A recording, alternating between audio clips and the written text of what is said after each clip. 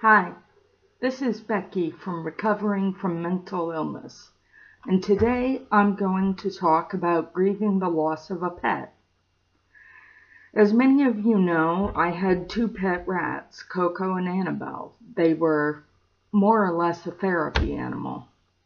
Annabelle recently contracted pneumonia and had some abscesses in her lungs, so I made the very agonizing decision to have her put to sleep. And I have been mourning the loss of Annabelle. And here is what I have to say on the subject. Number one is let yourself feel the pain.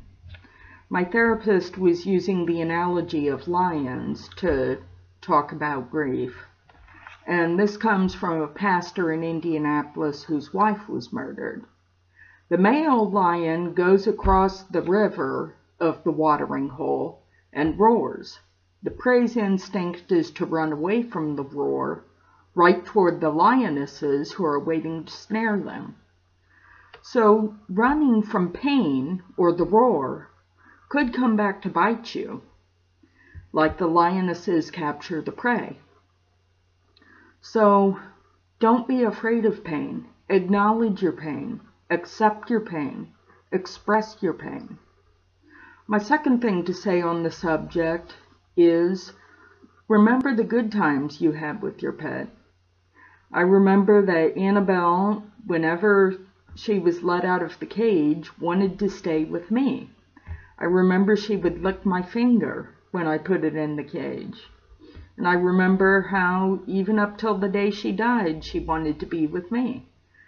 Her last meal, she perched on my leg and ate a few yogurt drops. And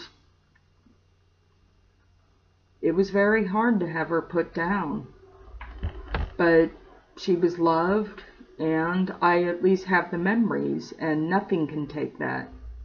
Number three is keep an eye on your psych symptoms.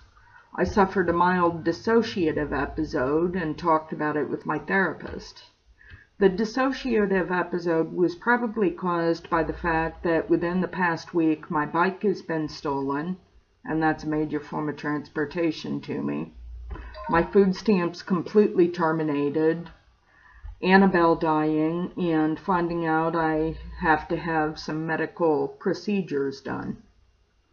So anybody would have kind of snapped under that. But keep an eye on your psych symptoms and know when to ask for help. That's all I have to say on the issue. Take care.